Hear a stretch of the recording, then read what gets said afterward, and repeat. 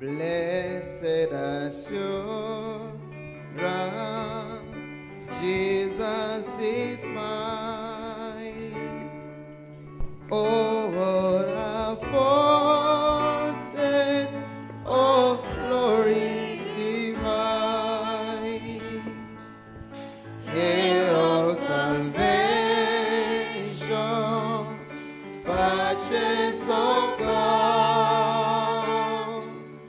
born of His Spirit, washed in His blood. This is my story. This is my song, praising my Savior all the day long. This is my story. This is my story. This is my song, praising my Savior.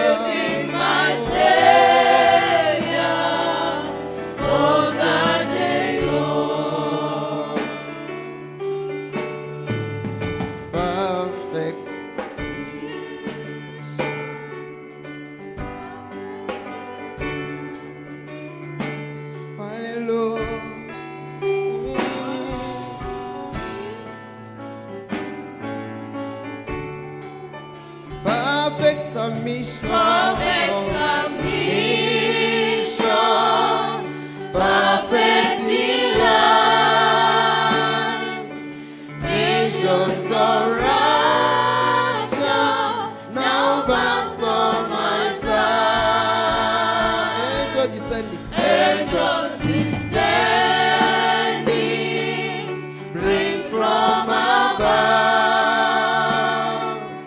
echoes of mercy, whispers of love. This is my story. This is my story.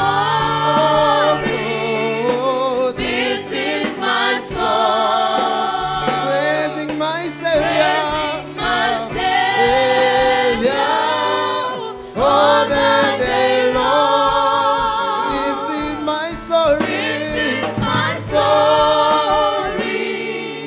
This is my song, praising my Savior. Praising my Savior all the day long. Perfect submission. Perfect submission. All is at rest. I in my Savior, I'm happy and blessed. Watching and waiting, looking above, filled with His goodness, lost in His love. This is my story. This is my story. This is my song. Praising my Savior all the day long. This is my story. This is my story. This is my song, praising my Savior. Praising my Savior all the day long. This is my story. This is my song, praising my Savior all the day long. This is my story. Jesus. This is my song, praising my Savior all the day long. Amen. Praise God. Amen. We are going to praise the Lord and to dance to Him. Amen. Yes, we are going to declare that, Lord, you are able. Unaweza. Yes. Amen. Yes. Amen.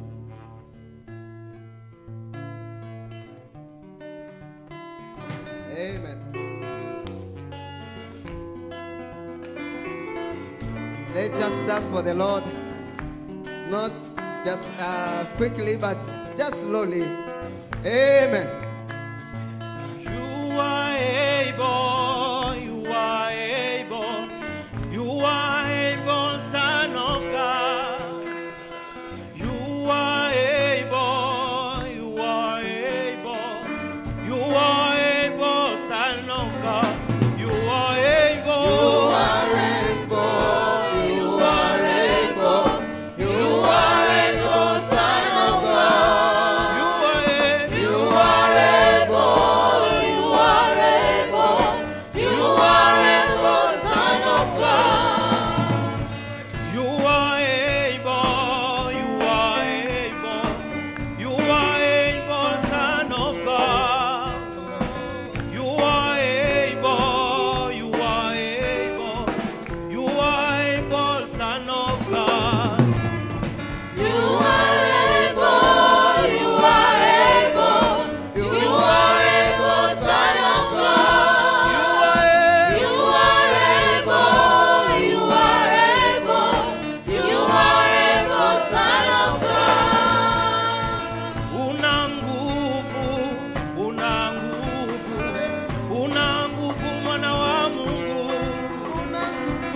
Unaweza, unaweza, unaweza, mwana wa Mungu. Unaweza, unaweza, unaweza, unaweza, mwana wa Mungu. Bwana unaweza, unaweza, unaweza, unaweza, mwana wa Mungu. Bwana unaweza, unaweza, unaweza, unaweza, mwana wa Mungu. Bwana unaweza, unaweza, unaweza, unaweza, mwana wa Mungu. Kweli unaponya, unaponya, unaponya, mwana wa Mungu. Unaponya, unaponya, unaponya, mwana wa Mungu. Unaponya, unaponya, unaponya, unaponya, mwana wa Mungu. Yesu wangu unaponya, unaponya, unaponya, Yesu unaponya, mwana wa Mungu. Bwana unaponya, unaponya, unaponya, Yesu unaponya, mwana wa Mungu. Bwana unaponya, unaponya, unaponya, unaponya, mwana wa Mungu. Ubagire, ubagire, ubagire, mwana wa Chala. Ubagire, ubagire, ubagire, mwana wa Chala. Ubagire, ubagire, ubagire, ubagire, mwana wa Chala. Ubagire, ubagire, ubagire, ubagire, mwana wa Jesus, you are able, you are able, you are able, Jesus, you are able, you are able, you are able, Son of God. Jesus, you are able, you are able, you are able,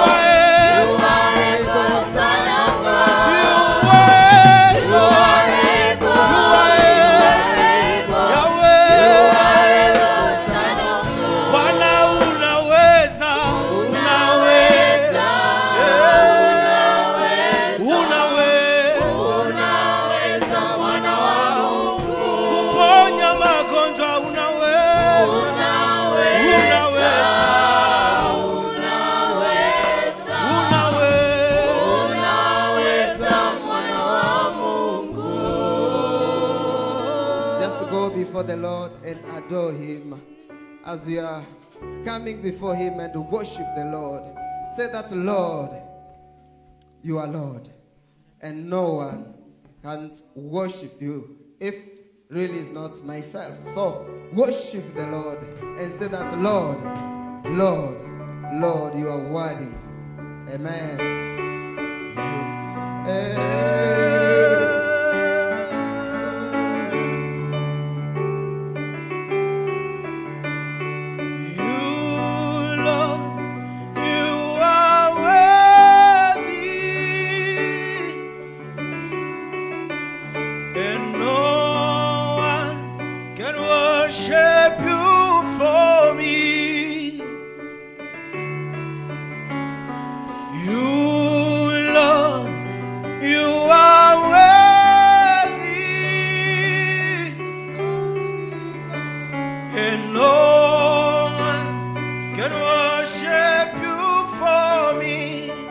Sing with me, you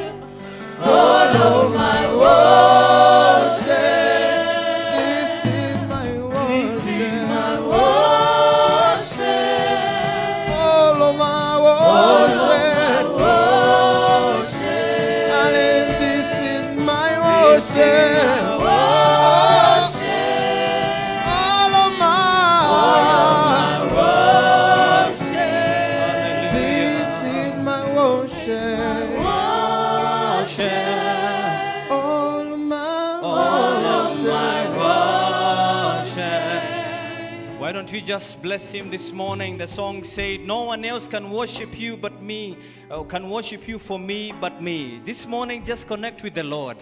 You came to chapel because you desired him.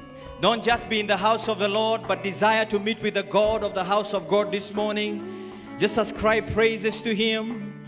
Ascribe glory to him. Give him praise. He's worthy. Lord, we honor your name this morning. You are the great I am.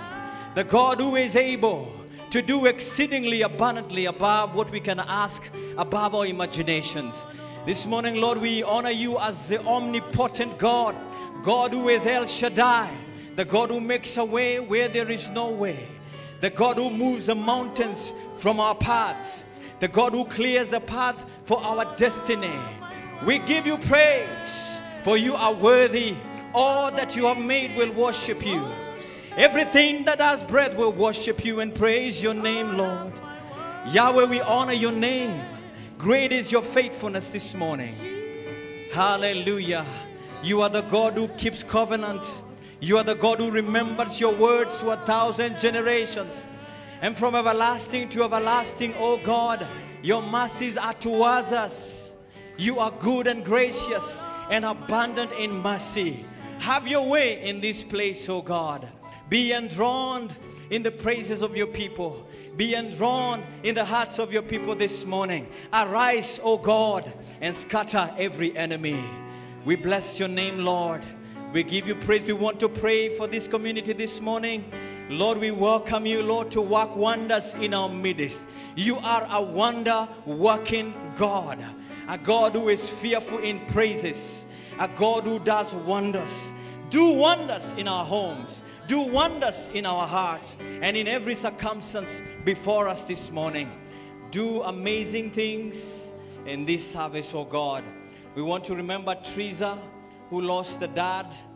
Our student Teresa, Lord, we just want to commit her to you this morning. And we pray your comfort for that family. We want to pray, Father, Lord, that you intervene in every situation of sickness and distress within our community members, oh Lord. Where there is lack, Father, provide, supply abundantly, Lord. We pray surprises will begin to bombard your people because you're a God who does wonderful things.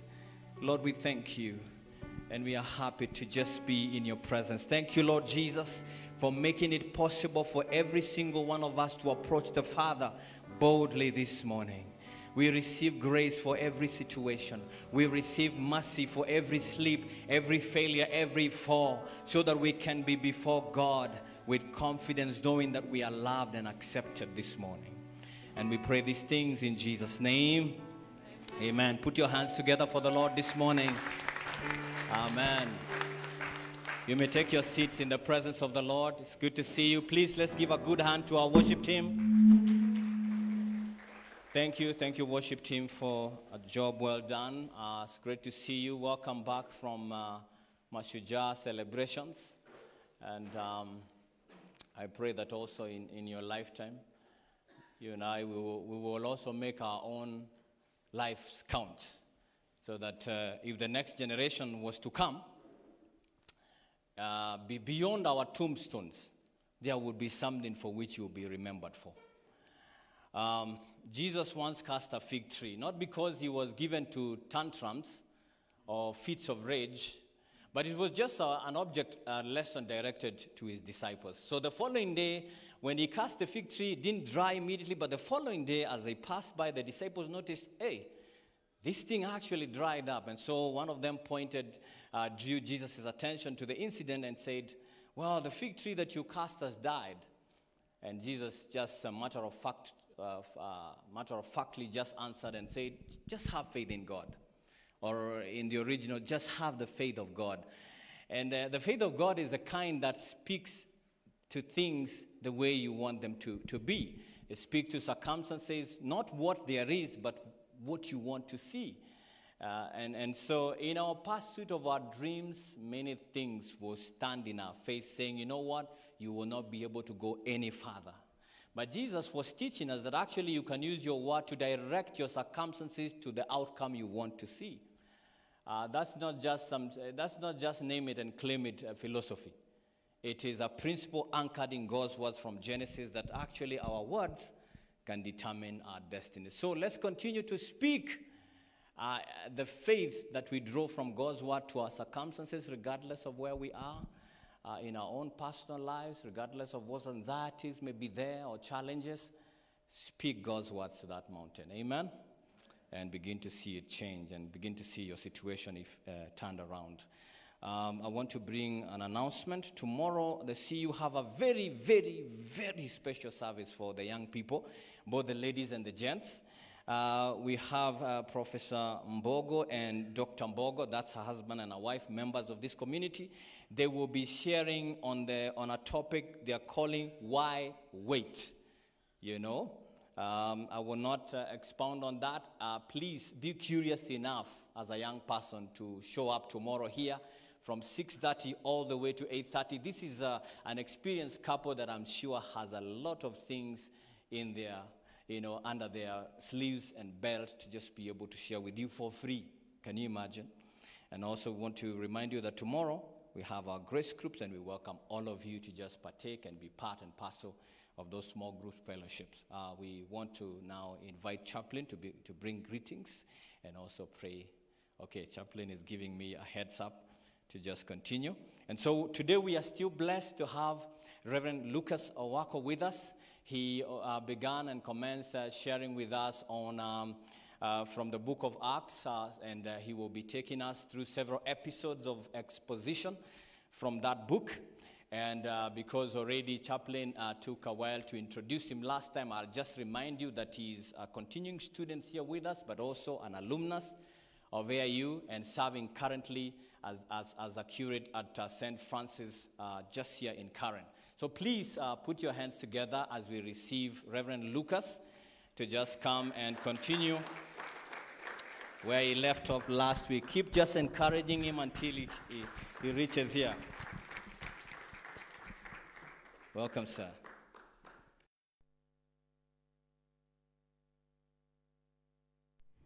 Good morning. Praise the Lord. Glad to be back here this morning as we continue with our reflections on the book of Acts, which we started a couple of weeks ago. And in our previous session, we reflected on preparedness for witness, and that is what we are looking at in our expositions this semester. Preparedness for witness. And last time we did talk about the need for us as we prepare and as God prepares us for witness to reorient our vision of the kingdom of God.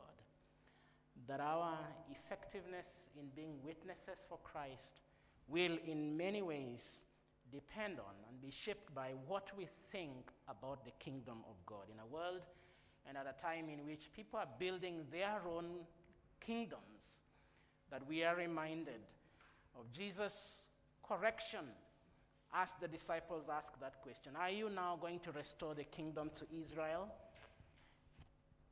And he corrects them and says, no, it is not for you to know the times and seasons the Father has set by his own authority, but you will receive power when the Holy Spirit comes upon you, and you will be my witnesses.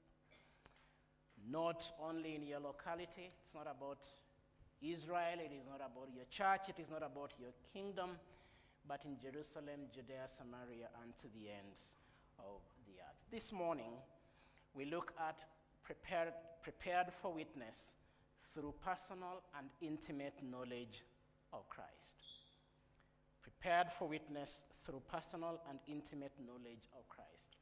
Now, my most natural drift after the session last time would have been to look at prepared for witness through the empowerment of the Holy Spirit, but I did take occasion and listen to the sermons that have been preached here, and Chaplain did do a very thorough job on the Holy Spirit, and so I do believe that we are, that is taken care of. So I jumped to what would have been probably the third, which is prepared for witness through personal and intimate knowledge of Christ. And in our final session, we will be looking at prepared for witness through building communities of faith. So personal and intimate knowledge of Christ. Our Lord and our God, we are grateful to you that we have the privilege and opportunity this morning to sit at your feet, to reflect together on your word.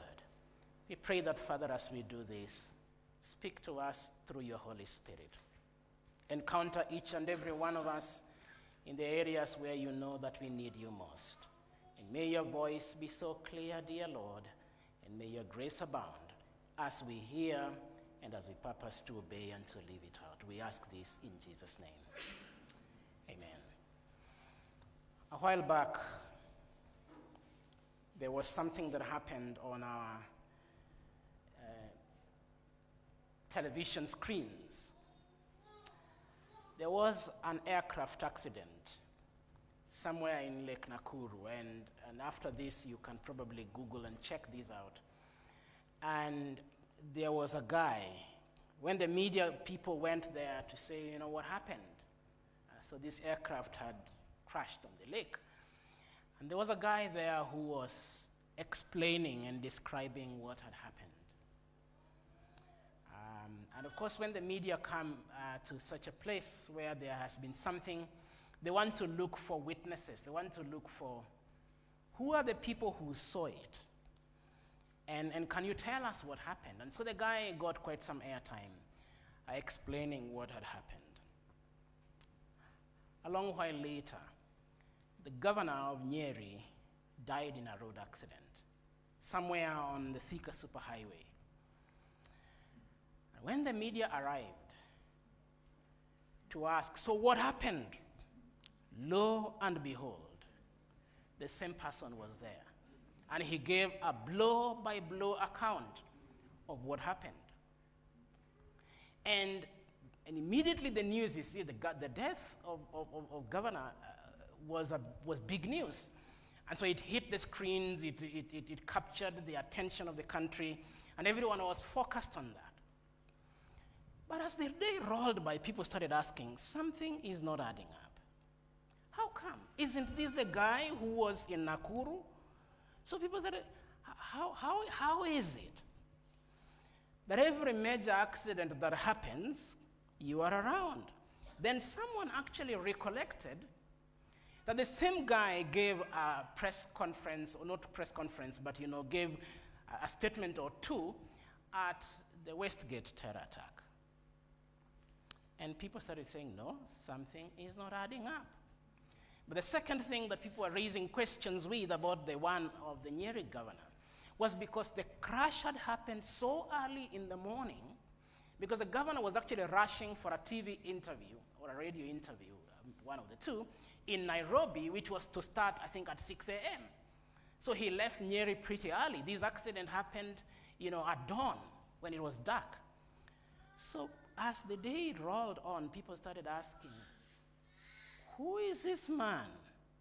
And the man became known as the professional witness.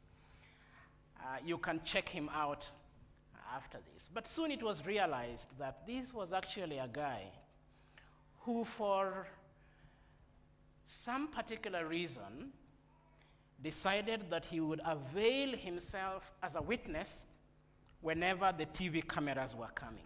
But here is the problem. The problem is that he could not have foreknowledge of the accidents that were going to happen. So what would he do?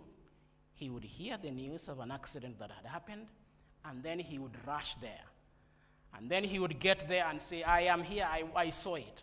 And then he would begin creating his stories, fake stories and rumors that he has gathered from around, and present them as a witness. Prepared for witness through personal and intimate knowledge of the Lord Jesus Christ.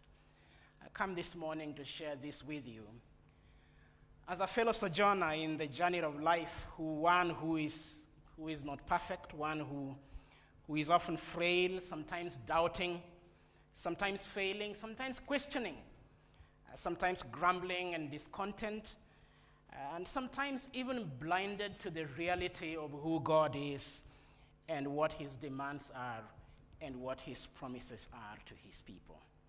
I come as one who many times has not followed the Lord as closely and as intimately as I would have wished. Yet I also come with this testimony that I am born again and I am in love with the Lord Jesus Christ. That I have a distinct recollection that at some point in my life I made a deliberate decision to follow the Lord Jesus Christ and to subject my life under his lordship. As I come to you this morning, I speak a God whom I can confidently say that I know. And I say that I know the Lord Jesus Christ because I have journeyed with him. I know him because we interact. I know him because he is not a stranger, but he is a friend. And he has been a companion in the journey of life for a number of years now. And I am not in doubt that I have a relationship with the Lord Jesus Christ. He has been my close friend through various seasons of life. He has been my friend through the tumultuous years of teenage and youth as I got to know the Lord as a teenager. He has been my friend and companion through the slippery path of seeking to set up a family and to grow. He has been my companion through a career life that has been characterized by very many transitions, but the Lord has been there as a true and close friend.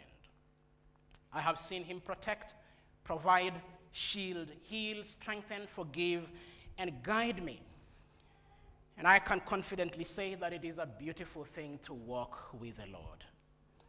That it is a rewarding experience to know the Lord Jesus Christ and to journey through the seasons of life with him. And so through this life and experience, God has affirmed in me and reminded me constantly that I can only be a witness about a God whom I know. That I cannot be a witness about a God that I do not know. That I cannot be a witness who is a rumor monger, creating stories and sharing rumors and hearsay that I have gathered from people around. That I cannot be a professional witness. Who is a witness? A witness is a person who has and is able to give accurate information about an occurrence because they were present as it occurs and they have seen or experienced it. A person who has information and accurate information about an occurrence. We cannot be mere professional witnesses retelling things that we hardly know about for monetary rewards or for the fleeting minutes of fame. Sadly, many Christians step out into the arena of Christian service, whether that is in church or in the wider society where a majority of us here this morning are headed to serve. But many of us step out into the arena of Christian service to represent a God whom they neither know nor knows them. Now, Jesus' command that the disciples should go and be witnesses was premised on their prior and continuing intimate knowledge of who he is and what he had done for them. When Jesus commands them and says, you will receive the Holy Spirit, but you will receive power when the Holy Spirit comes upon you, he is premising the command that you will be witnesses on their prior and continuing knowledge of who he is and what he has done for them and continues to do for them. To that extent, I want to draw our attention to the Great Commission as is captured by the author of the Acts of the Apostles, who is Luke, in his 24th chapter, reading from verse 44. And Luke writes in the Gospel of Luke, chapter 24, verse 44 to 48. And he says, Luke writes and says, then he said to them, these are my words that I spoke to you while I was still with you, that everything written about me in the law of Moses and the prophets and the Psalms must be fulfilled. Then he opened their minds to understand the scriptures and said to them, thus it is written, that the Christ should suffer and on the third day rise from the dead, and that repentance for the forgiveness of sins should be proclaimed in his name to all nations, beginning from Jerusalem. You are witnesses of these things. Jesus is telling them, there is what I told you, that certain things are to happen, that you would experience certain things.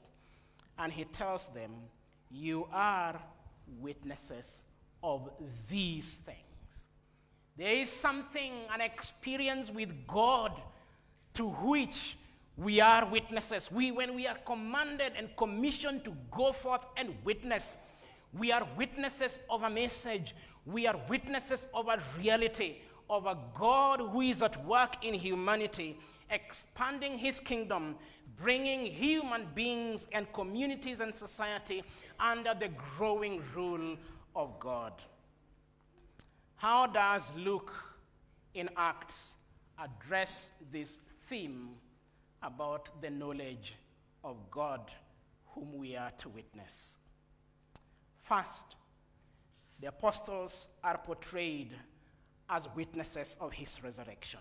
They were witnesses of the resurrection of Jesus Christ. Chapter 1 of Acts, verse 1 to 3. In the first book, O Theophilus, I have dealt with all that Jesus began to do and to teach until the day when he was taken up, after he had given commands through the Holy Spirit to the apostles whom he had chosen. He presented himself alive to them after his suffering by many proofs, appearing to them during 40 days and speaking about the kingdom of God. Chapter 3, verse 14 and 15. This is the Apostle Peter addressing the leadership of the Jewish community, the religious leaders, after the healing of the crippled beggar at the gate of the temple. And people are questioning, and they are asking, what is it? And Peter addresses them, and in part of his address he says, but you denied the holy and righteous one, and asked for a murderer to be granted to you.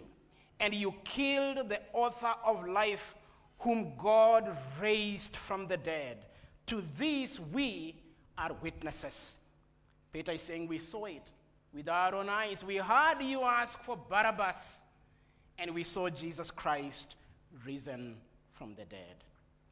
The fact of the resurrection of Jesus would soon become a very critical argument in the Christian life and mission, right from the beginning in the early church to the present day. Why? Because on it hinges the veracity of the Christian faith. The gospel, according to St. Matthew, does tell us about that twist in the narrative. When those guys, Jesus has risen from the dead, and then they tell them, the guards, when you go to Pilate, don't tell him that you did not find the body. Tell him that he fell asleep, and we will cover up for you. It has been absolutely critical to the opponents of the Christian message that Jesus be portrayed not as risen from the dead. Why? Because on that truth hinges the veracity of the Christian faith. As the Apostle Paul would later say, if Christ did not rise from the dead, then our faith is useless. We are lost in our sins, and in actual fact, the whole AIU community, we are wasting time over here. If Jesus did not rise from the dead, then there is no Christian faith. Even today, an unbelieving, cynical, and sometimes a hostile world pushes back against the Christian claim that Jesus is alive and Jesus is coming again. Why? Because the world is more comfortable with a Jesus who was once good but is actually dead. They would sooner rather than later push him back into the tomb and there silence him, because a dead Jesus has no demands for the way that we live. A dead Jesus would not demand our loyalty, our devotion, and our worship. He would be a Jesus who is silenced forever. There would be no kingdom to submit to, no lordship to proclaim. Brothers and sisters, as we step out to be witnesses for Jesus, our only weapon here is an intimate experience with Jesus. We may not have scientific proof about the resurrection. You may not be well versed in the historical and philosophical defenses of Jesus' resurrection. We may not have all the arguments. But I know that Jesus is alive because he is my friend. I know that Jesus is alive because we often speak with one another. I know that Jesus is alive because I encounter him every so often. We are witnesses of the resurrection of Jesus. We must face a cynical, questioning, sometimes hostile world with a conviction that Jesus is alive. And that his being alive is a reality that we live on a daily basis.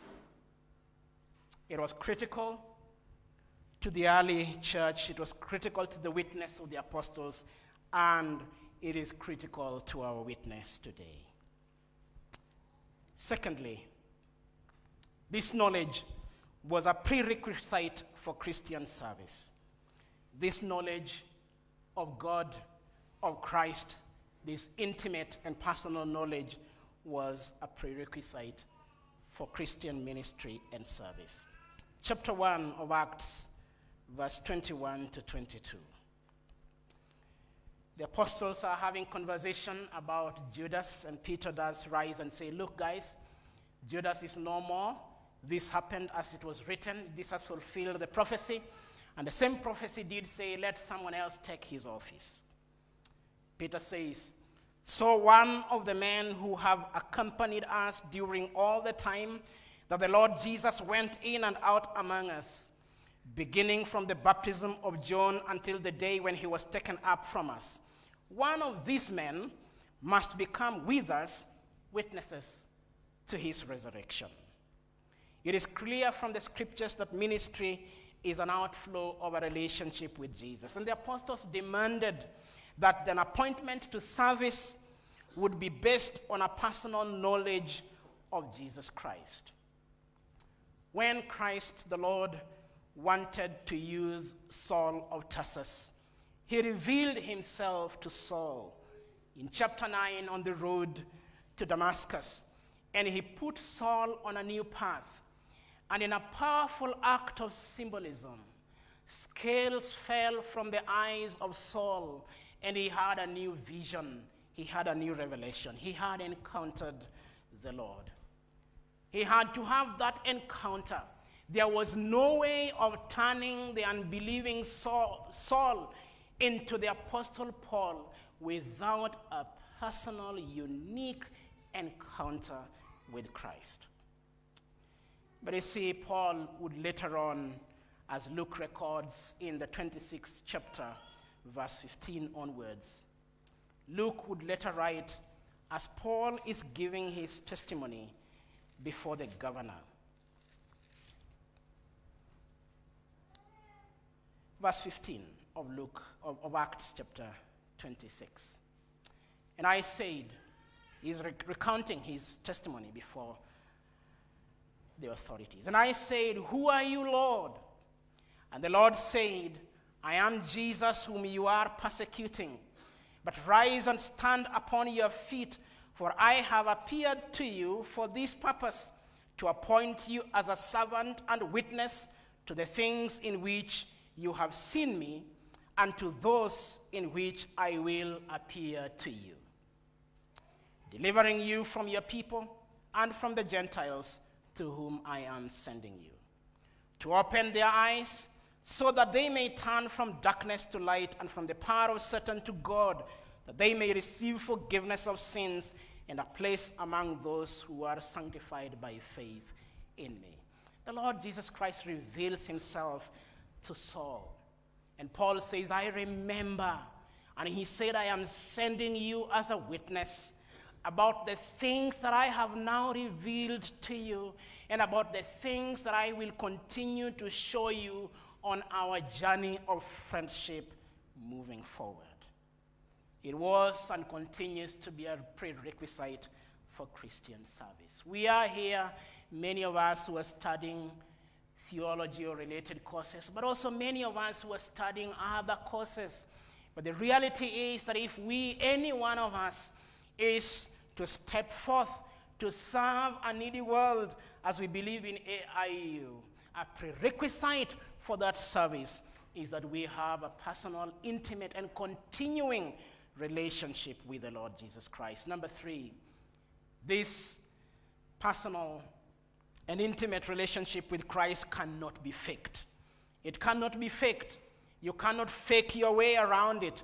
You see, right from the beginning of the church, conmen and charlatans have always tried to mimic the Christian life and ministry for their own selfish gain. But God does make it clear that he frowns on all such, and he will soon expose and judge that kind of behavior. We see a number of that in the Acts of the Apostles, beginning with the experience of Ananias and his wife Sapphira, who tried to mimic Christian devotion, to present a view that was not authentic about who they were in standing in the Christian community and in service. And their hypocrisy was revealed. It was exposed with devastating results. In Acts chapter 8, verse 17 to 23, we see Simon the sorcerer sees the power of Christ at work. And the Bible says he tells Peter, please give me this power also so that anyone on whom I lay hands may receive the Holy Spirit. And he offered money. And Peter tells him, may you perish with your money and with your gift. Attempts to mimic. You see, he did not have it, but he wants to buy it. Other fellows called the sons of Sceva. Acts chapter 19. And you know, these guys are going around. The Bible says that they went around saying, in the name of Christ whom Paul preaches, I command you, the demons, to leave. And Luke writes and says, one day, the demon said, okay, Christ, I know. Paul, I also know. But I don't know you. Who do you think you are? And that the man who was possessed landed on them and whipped them. Let me read it. Verse 14 of Acts chapter 19. 7 sons of Sceva, Jewish priest, were doing this. One day, the evil spirit answered them, Jesus I know, and I know about Paul. But who are you? Then the man who had the evil spirit jumped on them and overpowered them all. He gave them such a thorough beating that they ran out of the house naked and bleeding. Attempts to mimic, to fake. And there will continue to be attempts to mimic and to fake the experience of the Christian faith. But that is not going to be possible. You know why? Because even when we try and succeed to mimic it and to fake it, before we are exposed, there will be no fruit. It will be a dry attempt. We will be telling the demons to leave, but we will look us in the eye and say, I don't know you. We will be acting as professional witnesses to a world that will not listen. Amazingly, the world actually knows. Don't you hear sometimes when we try to witness, they say, you are doing, but the things you are doing, hakuna. They know. They know what to expect of the Christians. They know what to expect of us believers. They may reject our message. They may stand from a distance and say, and explain and so on and so forth. But the world knows. And when they look at an authentic Christian, the world knows an authentic Christian when they see one, even when they don't admit it. Lastly, those of us who know Christ will be bold and effective in our witness. We see Paul, we see Peter, bold in witness, charging forth, proclaiming the kingdom, winning disciples for Christ, even when they were opposed, when they were persecuted, when they were resisted. The Apostle Peter would later write in his second letter, chapter 1, he says, we did not follow cleverly invented stories when we told you about the power of the coming kingdom. But we were eyewitnesses of these truths. We saw, we heard the voice on the sacred mountain. Peter is saying, the things of which we are witnesses are not rumors. They are things we have seen and heard. The Apostle John writes in the first chapter of his letter, verse 1, that which was from the beginning, which we have heard, which we have seen with our eyes, which we looked upon and have touched with our hands concerning the word of life, the life that was made manifest, and we have seen it and testified to it and proclaimed to you eternal life, which was with the Father and was made manifest to us. That which we have seen and heard, we proclaim also to you, so that you too may have fellowship with us. And indeed, our fellowship is with the Father and with his Son, Jesus Christ. And we are writing these things so that our joy may be complete. That which we have seen, that which we have heard with our ears, that which we have witnessed, that which we have touched with our hands, that is the Christ that we proclaim to a world that is in need. That which we have experienced through an initial life-transforming and life-changing experience, that we can say, yes, I know that at some point in the course of my life, I exchanged my loyalties and surrendered to the lordship of Jesus Christ. This knowledge of Christ comes through that initial surrender. As we say, yes, Lord, here I am, I give myself to you. But it also comes as we daily make a choice to keep, sustain, and grow in our friendship with him. It cannot be a rumor about a Christ that we met and encountered in the year 1998, and that is all that we have. The world looks at us for solutions. It looks at us for the voice of God. What does your God have to say about this situation? It is about a Christ that we are experiencing on a daily basis. Brothers and sisters, our mandate to be witnesses to the world requires us to have an intimate, growing, continuing knowledge of the Lord Jesus Christ. Let us pray.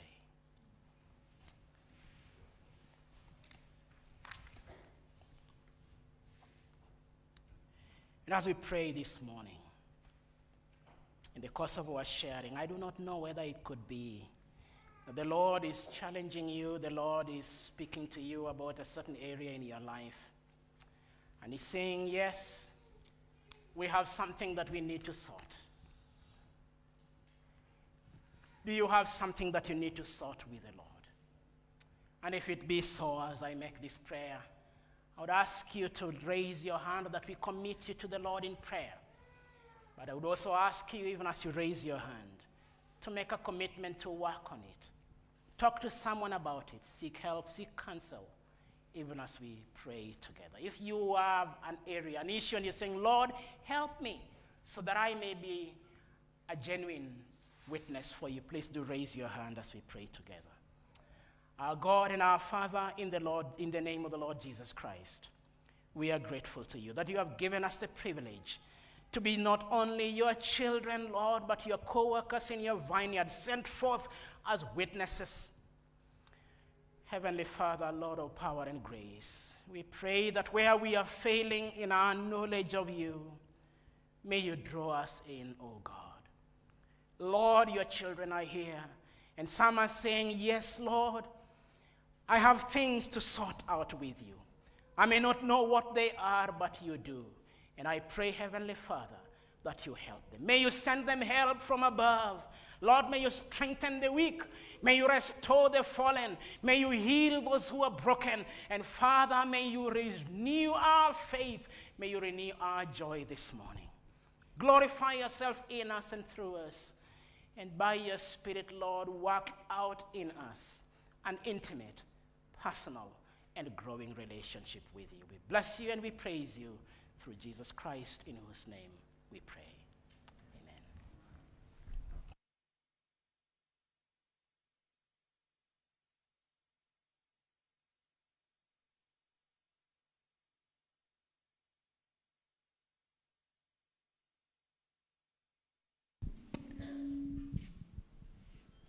Thank you very much, Reverend Lucas Owako, for that message. May the Lord help us to sort out the issues surrounding our witness. We want to thank you all for joining us for this chapel service. Those who joined us virtually, we invite you again on Tuesday at 10 o'clock for our service. The Christian Union is making a small correction that the meeting will be today in the evening at 6:30. The session with Dr. and Professor Mbogo will be today at 7 o'clock to 8:30 as indicated there, so please note. Any young person who misses such interactive sessions that deal with pertinent and poignant issues of life will have him or herself to blame in the days to come. Listen to what people are hearing and participate in the life that you want to live. So thank you. let us kindly join together in the words of the grace. May the grace of our Lord Jesus Christ, the love of God, the fellowship of the Holy Spirit be with us now and forever. Amen. Thank you. Remember to join your grace groups tomorrow. Thank you. God bless you.